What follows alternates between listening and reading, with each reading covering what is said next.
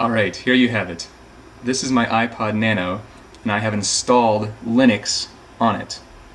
And this allows me to play videos on my iPod Nano as if it were an iPod video. So I go to the file browser, I go to my home directory, and I'm going to select South Park episode 708, which I uploaded on here. And you press play, and it loads the video, and off we go.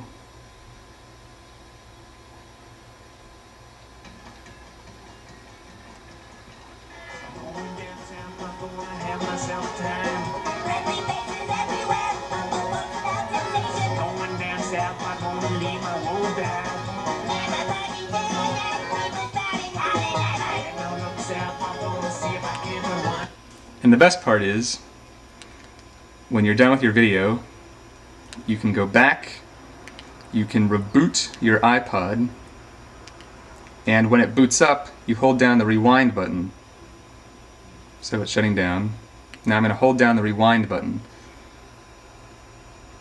And that boots the iPod back into the original operating system that Apple puts on it. And now I've got my normal operating system, and I can play my songs just as usual.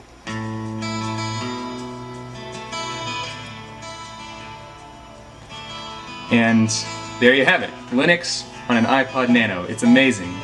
Now it's not all perfect. It doesn't play compressed videos, so the South Park episode I put on there is about 1 gigabyte.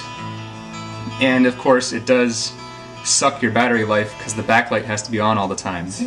But you can easily watch an episode or two of South Park. It's just awesome.